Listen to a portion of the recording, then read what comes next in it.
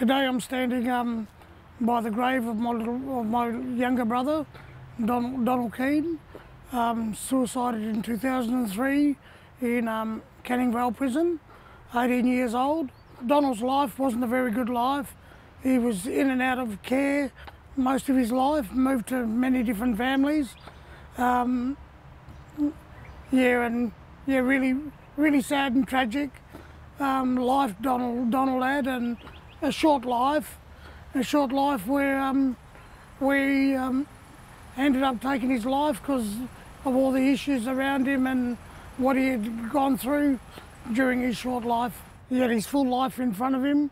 He was a pleasant young fella, loved by all of his friends and a lot of our community, our Noongar community, all the young fellas and that. A lot of the people that he grew up with, all adored Donald, and he touched the heart and the lives of many of our mob.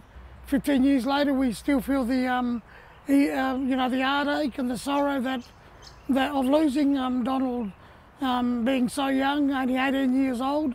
It is, it hasn't gone away. The pain and the suffering has not gone away for the family, and we've lost someone very important in our life. He was the youngest brother of 12. 12 children, 6 sisters and 6 brothers. He'd never seen real life.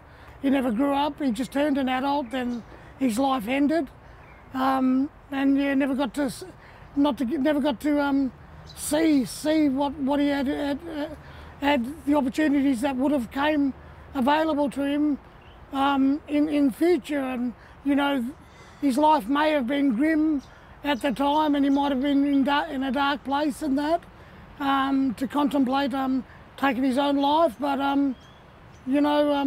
if only he would have stayed around, things could have changed, could well easily have changed. Donald never got that opportunity because he seen death as an exit from this world that he was living in. A message that I do want to put out there for any of the young ones and that are in these dark spaces and places in their lives, that darkness is today, and the light can be tomorrow. Just don't give up, don't give in. It's something that we never get over, the pain and suffering and the heartache and the loss of a life, a young life. And probably the biggest message I want to get across to all the young ones and that, to stay strong, and don't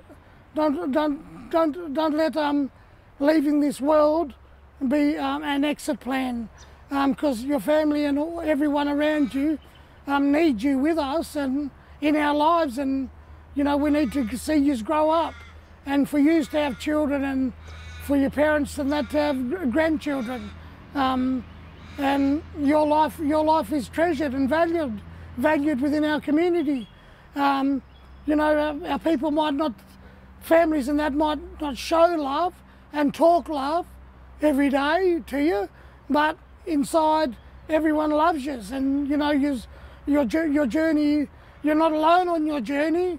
If you ever get into these dark places and spaces in your life, don't be afraid to come and talk and have that yarn and conversation with your family and people that you feel you are safe with and can look up to, and explain whatever it is that's bothering and tormenting you in the mind, and ease that pain through talk, and don't keep it within, because that silence you keep within is what drives a lot of our mob to suicide, and especially our young ones. Within our mob, the care and the share mentality and the care factor within our communities, we all care and we all love yous, and don't see suicide as an exit point, because your pain and suffering is only being transferred to your family. And like I said, 15 years later, his suffering has hurt me and continues to hurt me 15 years later, and